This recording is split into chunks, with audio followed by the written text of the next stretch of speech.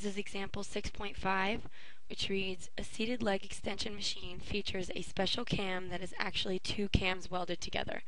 The first is a circular cam with a radius of 5 centimeters, and the second is a Nautilus cam with a variable radius. The figures below show leg force F working against a constant resistance of 200 newtons as the cam is rotated between positions 1 and 2. A. What is the moment of the 200 Newton force about axis A in each position? And B. What is the moment arm of F about axis A in each position? So for part A, we have two positions. We're going to draw a full body diagram for position 1 to start. What we have is an angle of rotation and a force of 200 newtons. We're given this distance, which is 10 centimeters. We know 10 centimeters is equal to 0.1 meters.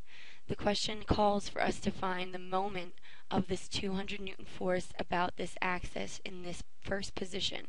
The first position, the radius is 10 centimeters, which is 0.1 meters, so we're going to use the simple equation of m equals F times d. The force we know is 200 newtons, and the distance we know is 0.1 meters. We're going to multiply this out and get 20 Newton meters, which is the moment about this angle of rotation at this distance. The position 2, we're going to draw another full body diagram. We have an angle of rotation at a different distance of 18 centimeters, which we know is 0.18 meters, and a force that is equal to the same constant 200 newtons. We're going to use the same equation. Moment is equal to force times distance. The force we know is 200 newtons, and the distance we know is 0.18 meters. When we multiply this out, we get 36 Newton meters as our moment about axis A in the second position. So pay attention to the two distances, which are the two separate components of this part of the problem. The forces are the same, but the distances are different because the position changes that radius. Next, we're going to do part B, which reads, what is the moment arm of force about axis A in each position? This is different because we're paying attention to only the moment arm.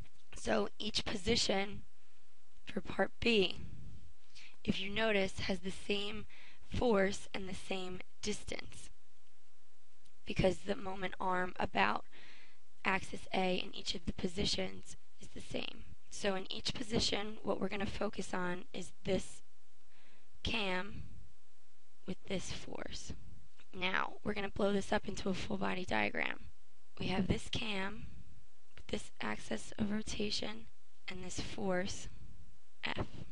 In each position, what we're asking about is this distance. And in both positions, this radius about this second cam is the same. And we know that it's 0.05 meters because it's 5 centimeters, which is the radius. So the moment arm is going to be equal to this radius, which is going to be 0.05 meters. This is because each position has the same force and the same distance that we're taking into account. Even though the position of the two cams is rotated, the radius of the second circular cam is the same in both situations. And that's example 6.5.